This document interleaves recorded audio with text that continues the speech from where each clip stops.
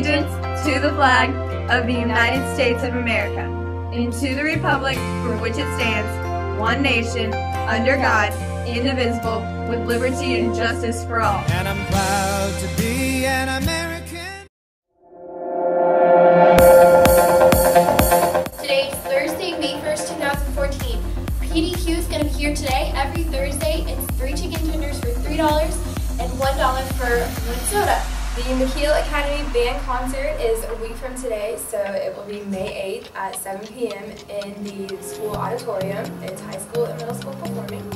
Also, there is only 11 copies of the yearbook left, so if you haven't got one, make sure to go to Ms. Torres and make sure that you grab one of the remaining 11. Also, if you're interested in being on the yearbook staff, you need to go talk to Ms. Torres. Relay for Life is May 2nd and May 3rd. It starts at 6 a.m. So if you want to join it, go talk to Ms. Stacy to get your consent. Also, what's coming up is AP Psychology. If you're interested in applying, the applications are due May 8th.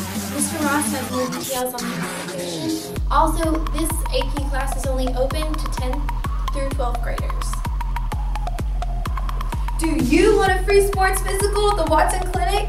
Alright, be there at June 7th between 1 and 2.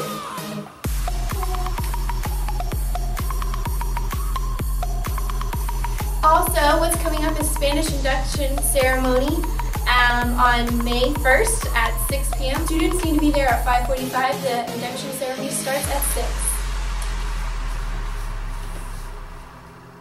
Dance team tryouts are May 5th, this upcoming Monday, from 5:30 to 7:30 in the gym.